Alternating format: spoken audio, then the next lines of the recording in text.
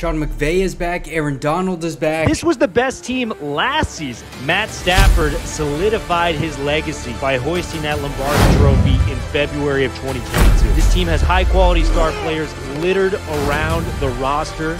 When you have Cooper Kupp as the best offensive player in the league and Aaron Donald as the best defensive player in the league, this team is in prime position to run it back. The Rams have to be favored, no questions asked. Jalen Ramsey is probably the best defensive back in the league. This team drafts well and has depth on the defensive side of the football. The Rams are dominant. They are to be feared. They are the class of the NFC. They won the Super Bowl last year. Why can they not do it again? Hall of Fame talent on defense and on offense. There is no reason to pick against this team next year.